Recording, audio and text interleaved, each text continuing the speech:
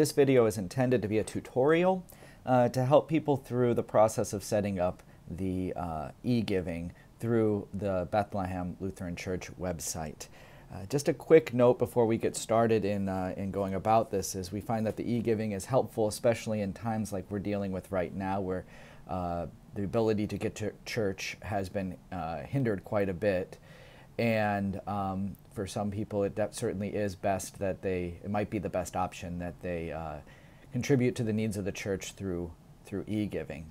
The needs of the church don't change during this time. The lights still have to be on.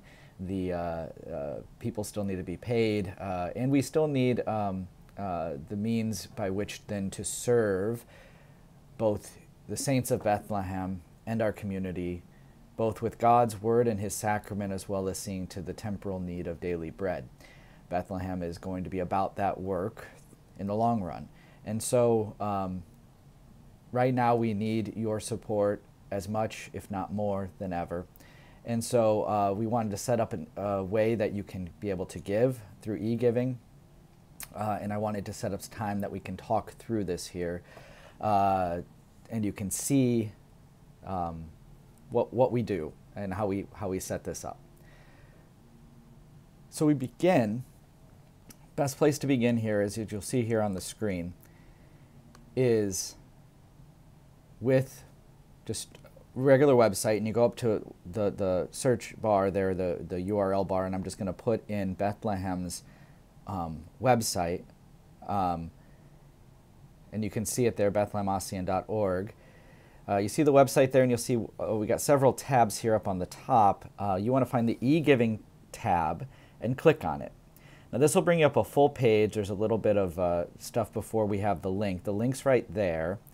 But you'll also see, if you go down a little bit farther, below the SGO donations for the school scholarship, we have step-by-step instruction on putting this together. So you can see all the steps there laid out, and then you can also see frequently asked questions that may come up.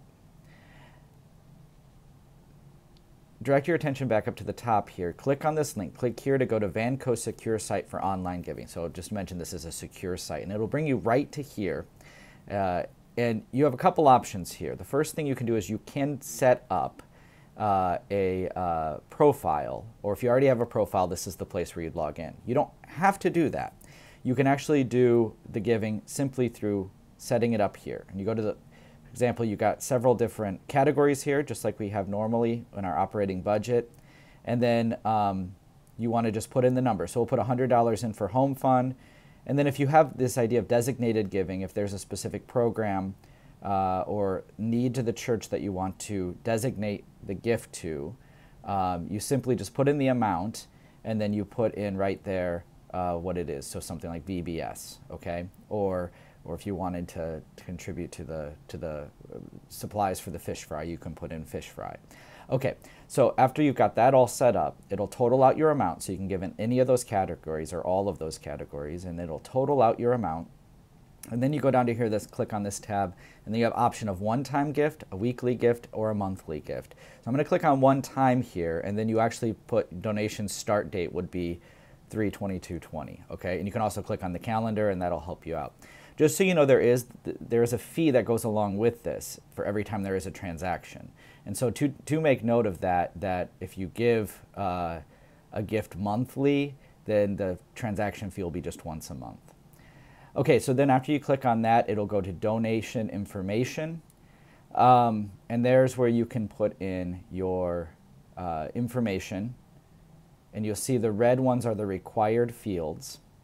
So just for example, we'll put in John Doe, address, 123, put in your, what your address is, 123 Street. And then, of course, your city and your state. Those are the required things. Your email is actually not required for this part, for the donation information. The requirements under your account type or your giving type will be a little bit different about what's required there. So you can put in all that information, just fill it out, including an email address if you have one for that. And then you'll see down there below you have account type, how you want to give. So you can give through the credit or debit card, or you can also give through your checking, and it lays out right there what needs to be doing. And also through savings, and there you have to contact your financial institution for the routing number. So credit, debit card, and checking are your two probably best options. And then, of course, you fill that out just like you'd fill out anything with your credit card number, expiration date, and all that with the billing address. Then you got the option if you'd like to save all that information to a profile so you can come back and do it, and you won't have to fill out everything like that. And then basically just select a password. Click I'm not a robot if you're not a robot, and then you hit process, and it should be going through just fine. Again, just to note, this is a secure site, and it'll be your transaction is as secure as doing any sort of kind of giving online. Also, if you're not comfortable or not familiar enough with giving online, we do want to say too, if you can't be here to give your tithe or to give your offering to the church, it's perfectly acceptable to mail your offering, mail a check to the church.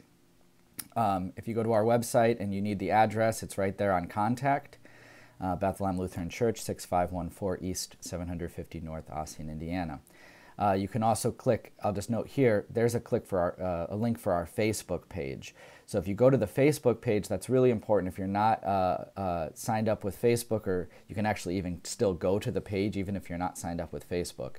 But if you are, you can like Bethlehem Lutheran Church to get updates and announcements as we put them forward. We're putting forward a lot of this change and everything via both our email list and through our website. Or through our Facebook page, I should say. It's a little easier to update the Facebook page than it is to update the website.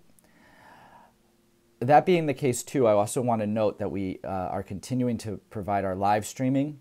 And there you simply go to our Facebook or our YouTube channel. There'll be a link on the Facebook page. There's a link on the website for that as well. And if you can get to our YouTube channel, you can click on a subscribe and click on a notification bell there, and that'll be very helpful for anytime there's a live stream. And you can also, all those things are archived, so you can go back and watch them at your convenience if you can't watch them in person or in the same time that we're doing the service. We'll be doing that a lot more, and we're adding a lot more services that will be live streamed. A lot more prayer offices and things of that nature that we'll be able to live stream, just to kind of fill up your browser and with the Word of God. So again, the main point with this was for the tutorial, so that we kind of went through how we set up and how we go about the e-giving.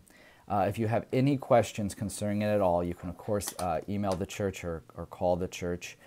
You can also just get in contact with me, and I can be able to help you out with that as best as we can.